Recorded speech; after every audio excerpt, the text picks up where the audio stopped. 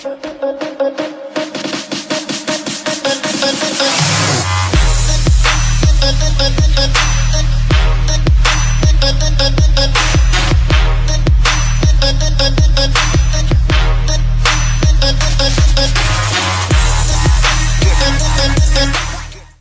what's up neighbors? Welcome to the Big Idea Camps weekly lesson video.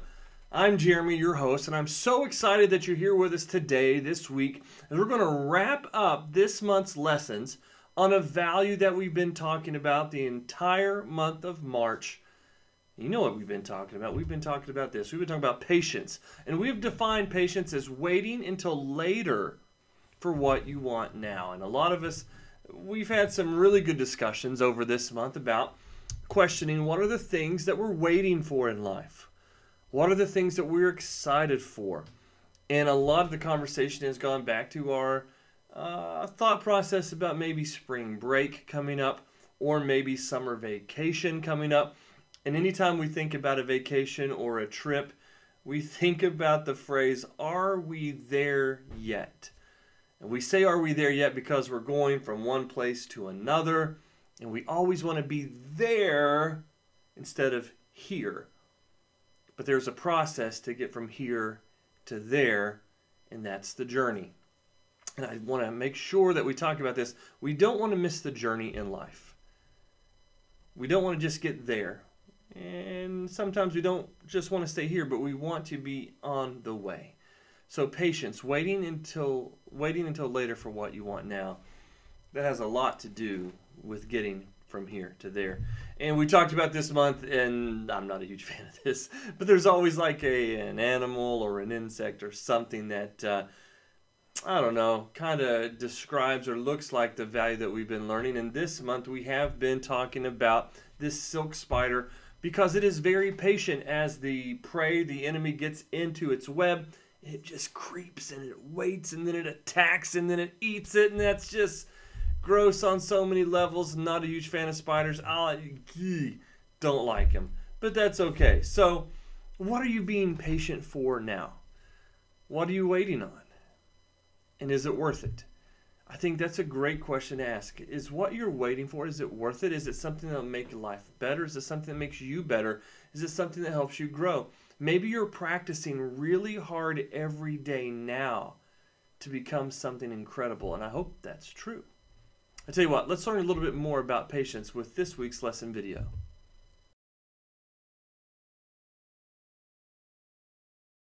When Ashley said she was coming home as a surprise for Dad's birthday, I was excited.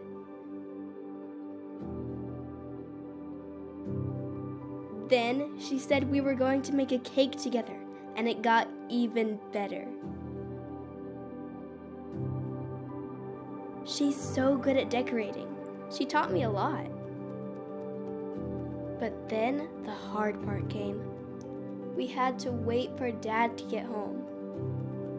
And wait, and wait. I got so hungry. That cake looked so delicious. I knew I could probably take one fingerful of icing and maybe no one would notice. It was so hard to wait, but I'm glad I did. That's neat. Some things are just worth waiting for, and some things are beautiful when you wait for them. So definitely want to encourage you guys to always wait for the things that are important. Let's look at this week's worksheet together.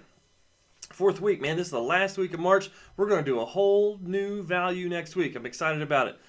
But it says again, patience, waiting until later for what you want now. I hope that you know that. Hope that you've said that over and over. Hope that you've memorized that, because it's important to know that definition of patience. It says right here, it says, touch your ear to your shoulder, then relax. It says, do it again to the other side. Touch your ear to your shoulder. That is relaxing.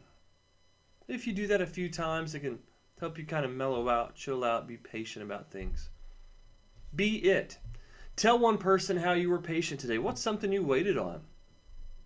Maybe you sat in class and you listened and you learned and you waited and you absorbed it, and now you can help others with it.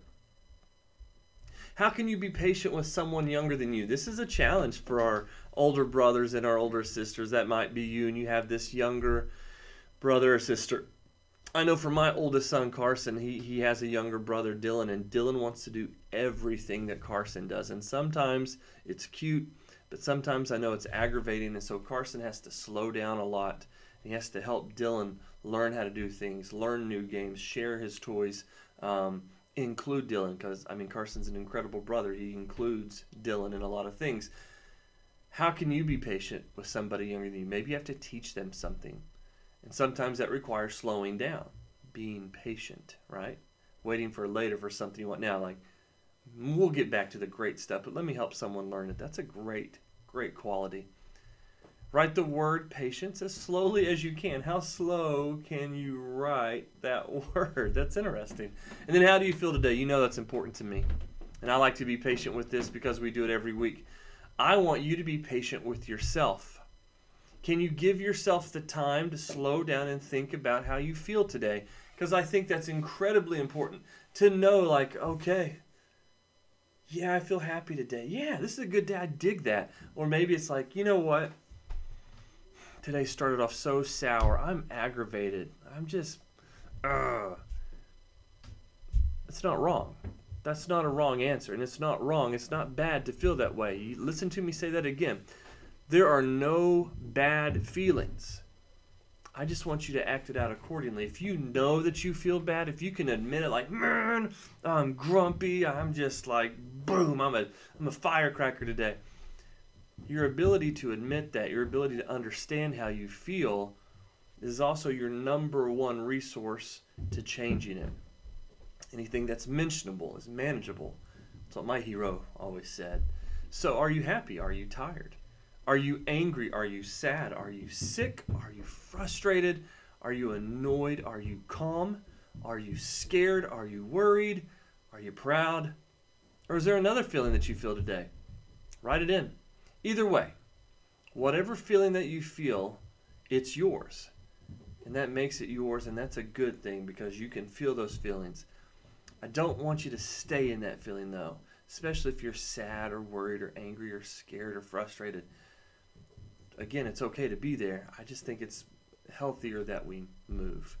Well, guys, wow, fun day so far. That, again, there's my hero, Mr. Rogers, and he would say this: whatever is mentionable is manageable. So take those feelings, process it inside, and let's see if we can make it into something good for ourselves and for others. Hey, I want you to know you're not alone in this this world. I know a lot of us are getting back to school, and I love that.